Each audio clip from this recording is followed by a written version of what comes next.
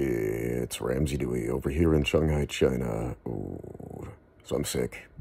I got the thing, guys. I got the thing. I got COVID. So I've been sick in bed for days. I don't know how many days. I've lost track of time. I tried to get up to go to the bathroom in the middle of the night some time ago, and I fainted, fell unconscious through my shower stall. Miraculously, the glass didn't break, but the shower stall broke apart. I woke up on my back sometime later. Not sure how much time later. Anyway, it was a whole thing. So my shower's broken now. Anyway, so little news update on what's going on over here in China. So for the last year or so, they've had these crazy on and off lockdowns. For example, over the summer here in Shanghai, the entire city was shut down.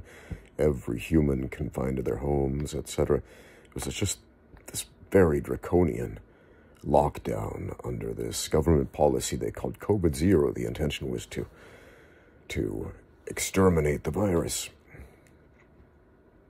And just all of a sudden, at some point, I think it was last week, the government basically just threw their hands up in the air and said, meh, never mind.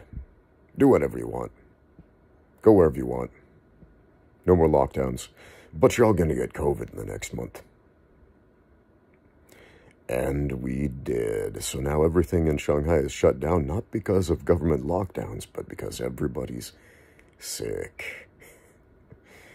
Everybody's sick, man. So, well, we're all here in the thing.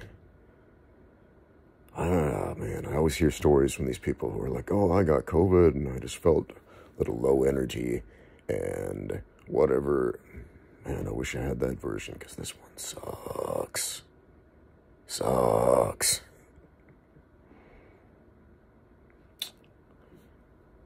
Okay, guys. That's about all the energy I have for this video.